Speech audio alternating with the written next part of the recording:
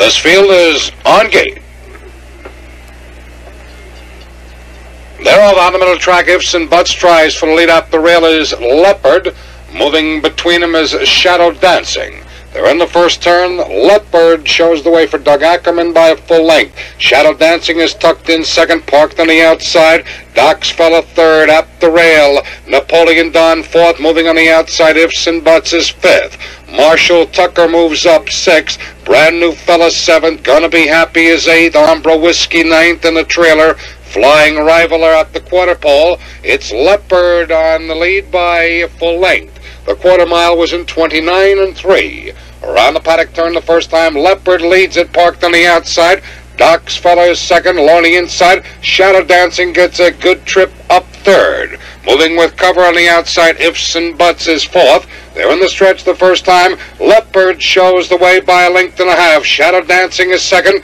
Down along the inside, that's Napoleon Don now third. Parked the outside, Doc's Fella fourth. Ifs and Buts the outside fifth. Marshall Tucker sixth. Brand New Fella starts his move on the outside. The half was in 59 3.